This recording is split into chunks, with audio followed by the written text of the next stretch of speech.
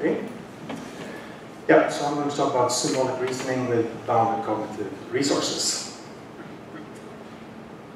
And first I'll present the program. It's called Occam, that can start from scratch and learn the mechanics of domains like arithmetic, propositional logic, grammar, and functional programming. And then I'll illustrate how Occam can solve some problems in those domains. So, Occam in a nutshell. Occam makes computations with bounded cognitive resources, and it can learn from reward and punishment. And we use a computable version of Kolmogorov complexity. Yeah, it's based on a computational framework for radical constructivism. I'll talk a little bit more about that. So here are two quotes by Ernst von Glasersfeld, who coined the term radical constructivism. And he says that radical constructivism starts from the assumption that knowledge is in the heads of persons, and that the thinking subject has no alternative but to construct what he or she knows on the basis of his or her own experience. And then this one that makes it that is particular to radical constructivism. A theory is considered viable as long as it is useful in accomplishing a task or in achieving a goal that one has set for oneself. So, constructivism has many meanings. It's a broad philosophical tradition. And in mathematics, it means that the focus is being shifted from truth to provability. And constructivism acknowledges that there is a relation to psychology, that mathematics is a mental activity, but it never makes that relation explicit. So I suggest we try to add radical constructivism in this context and look at bounded proofs or bounded computations and make the relation to psychology explicit. So radical constructivism in mathematics is about studying what people can actually understand and what they can actually prove and compute given their bounded resources and the experience that they have had. So, okay, now I'm going to present a computational framework for radical constructivism and then show how this program Occam is defined. So first, there's some technical details here. So a string is a finite sequence of symbols. It could be any kind of symbols. And a variable is a member of that set, x, y, or z. We don't need more than 3 variables. And a term is a finite tree whose nodes are labeled with strings without punctuation signs, punctuation symbols like parentheses and so on. But for simplicity, we will write them as we usually do as strings, and then we may need to reintroduce those punctuation symbols. So as you can see, terms look like they usually do. 2 plus 3, x times y, x or true, and Alice runs. Terms from different domains. Okay, and then axiom, it's not a single term as it usually is in logic, for example, but it's a pair of terms which encodes a rewrite rule.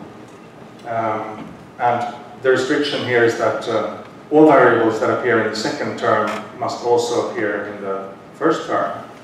It's a so-called purity condition. And so here are some examples of axioms. 2 plus 3 equals 5, like that. And x times y equals y times x. And this is from the domain of logic. Then we can say that x or true is logically equivalent to true. So that's another different interpretation. And in grammar, Alice runs represents the correct sentence. Okay, and the theory then is just a finite set of axioms. So this is an example of a theory which encodes the multiplication and addition tables 10 times 10. We call it B for later purposes. And now that we have defined a theory, we can talk about computations in that theory. And there's only one single computational rule. And that rule is a rewrite rule, which enables subterms to be replaced according to the axioms of the theory. So I'll give several examples now of computations in different theories. So here's a computation in the theory of arithmetic, like 1b that we just saw. And yeah, we just compute this expression, and we are allowed to replace, for example, 2 plus 4 by 6. That's an axiom which tells us that. And another axiom tells us that we are allowed to replace 6 plus 1 by 7. And the third axiom takes us to 42.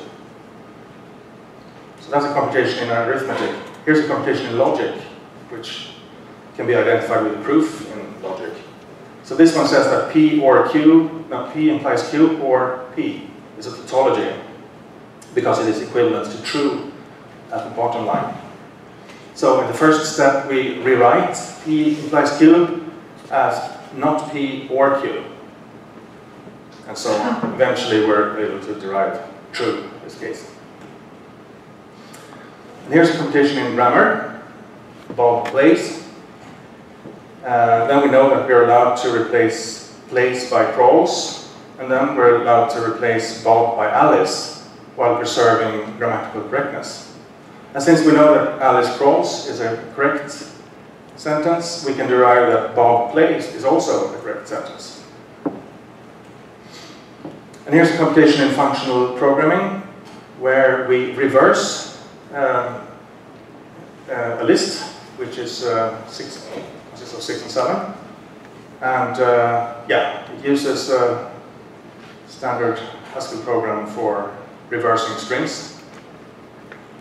You take the head of the list, put it last, and then before that you put the reversed first part of the reversed part of the reverse of the rest of the list. So that's how this computation goes.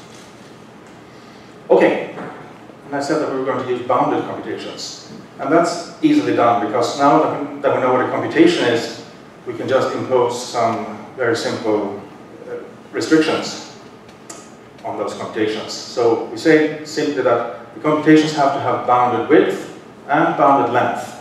So a bounded computation must fit into a box.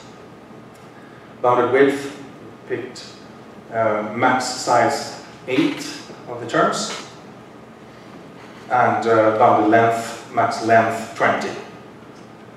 That turns out to be enough to simulate most of the things that people can do that we tried experimentally. Okay, so now we know what a computation is, and even a bounded computation. So an item now, we have to model the environment as well. Now that's the next thing.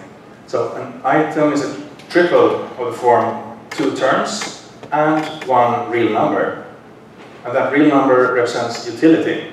So this is inspired by reinforcement learning, etc.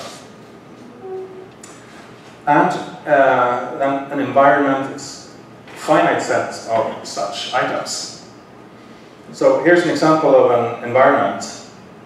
And you can think of it as feedback from the environment. So if you on your theory, so if you believe that 2 times 0 is 0, you can get 1 point from the environment to get rewarded. If you believe that 3 times 0 is 0, you also get rewarded. But if you believe that 2 times 1 is 0, then you will get punished. And also if you believe that 2 times 1 is 1, then you also get punished. So the environment will give you feedback on your theory and on the computations that you're able to make. Okay, and then we define this key notion of fitness. So we'll say that a theory in a certain environment has a certain fitness.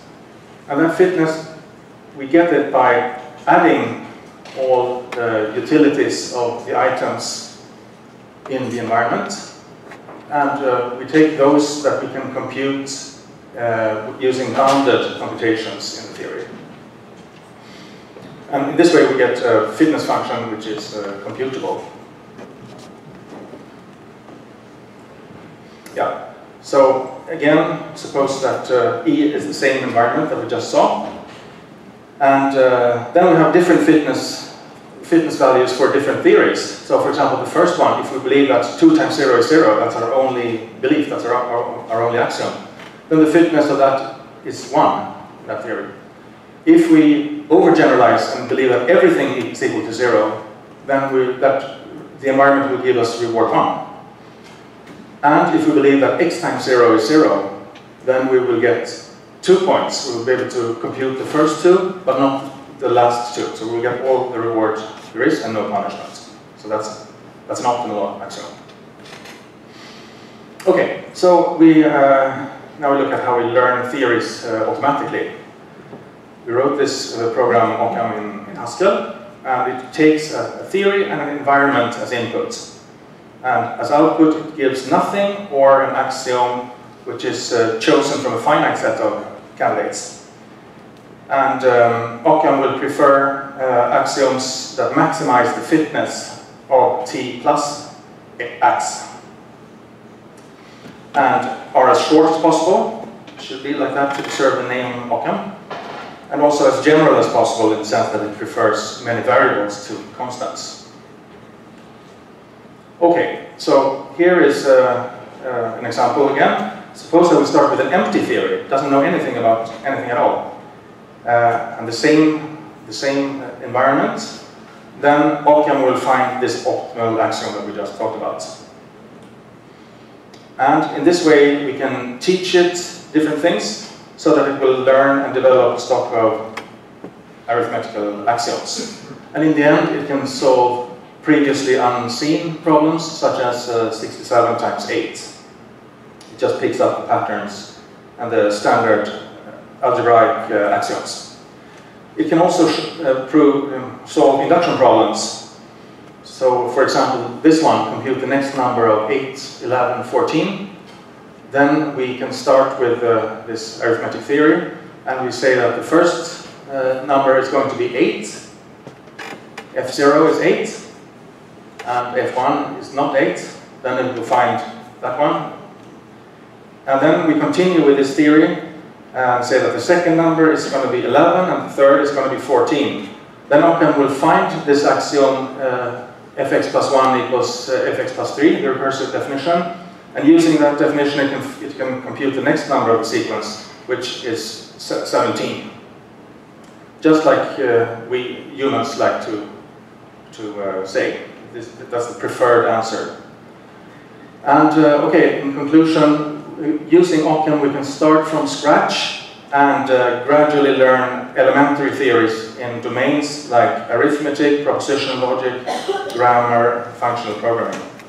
And after learning, Occam can match or exceed average human performance at, for example, number sequence problems and also at tautology identification. So, in summary, Occam is a domain-independent program that matches or exceeds average human performance in a few domains.